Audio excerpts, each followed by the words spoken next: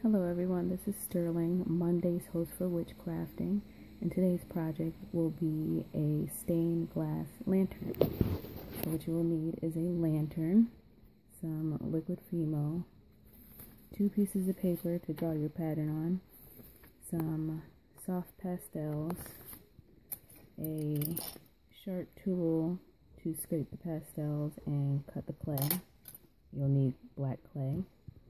And you'll need something pointy, and you can use an extruder with the tiny holes if you have one. If you don't, it's fine, you can still roll it.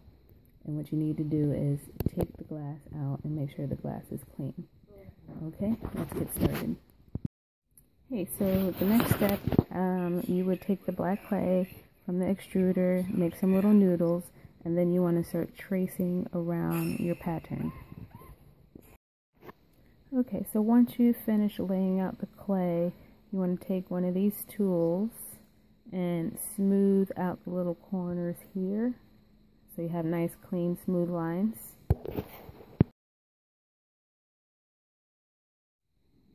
Okay, so your next step is to take the pastel and use the razor and scrape it in there, and then you're gonna take the pointy tool and mix so you get that red color to blend in there. You want to choose each individual color until you're done, and then once that's done, you're going to bake in the oven, and then you'll put the glass back inside the lantern, and I'll show you then the finished results.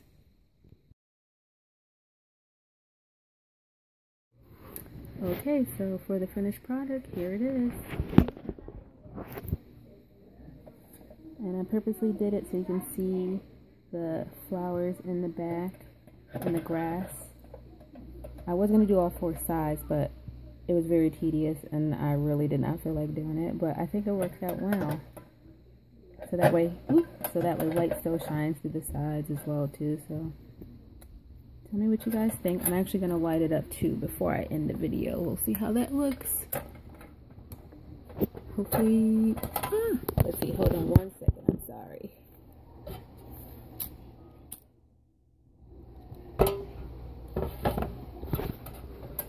Alright, now let's shut off the light.